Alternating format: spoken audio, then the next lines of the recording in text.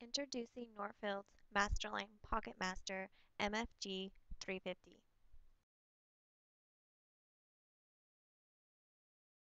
Tools needed to operate this fixture are a plunge router, half-inch shank diameter router bit, and a template guide.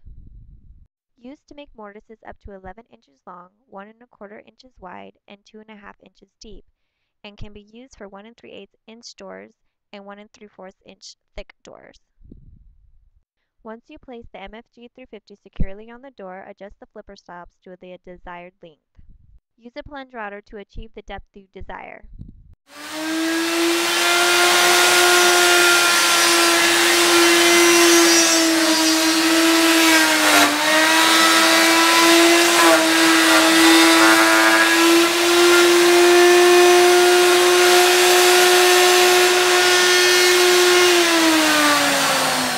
When finished, turn the knobs on the template to release it from the door.